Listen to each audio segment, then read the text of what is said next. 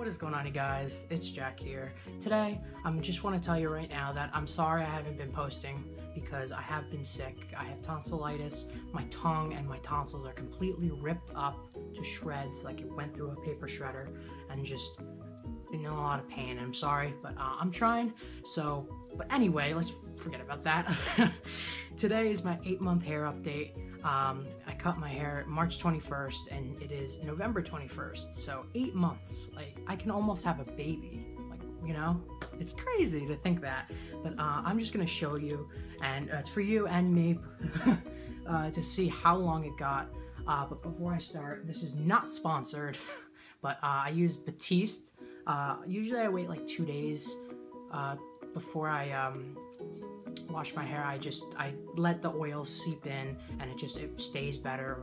I find it works better because when I wash it, it just flies everywhere and it's out of control. So I use dry shampoo and it doesn't look greasy at all. I think it looks pretty good. My mom helped me. Okay, so let me just show you the length now. So if I go like this, you know, all the stuff that typically goes in your face goes like this. If I go like this, it goes to about here. It goes to about my lip. Right here. There you go. That's 8 months, and usually I slick the sides back, but when I pull them forward, it goes right underneath my ear, maybe even further. So I think that in order to get the shoulder, maybe 3 inches, hopefully pretty soon it'll get long. And let me just show you the sideburns, which I had completely shaved off.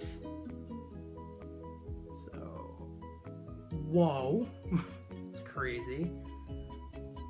And then over here, wow. See now, when I go like this, let me just duck down. I had my hair a 1.5, I think, when it was spiky. But when I go like this, it all weighs itself down. That's the long aspect. And last thing is the back, which if I go like this, let me just see if it goes any longer, goes about to that bone. If you feel behind your neck, there's a bone. I think that's the top of the spinal cord. So if you feel a bone, it's a little past there. But it's the back of my hair is definitely past my shoulders when it comes to the back. So hopefully I'm just happy, fortunate enough that it looks good, because I am midway through the awkward stage. So usually I can't really get it under control a lot. So I'm so glad it worked out.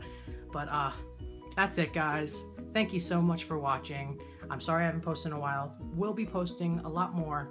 So I'll see you guys in my other videos.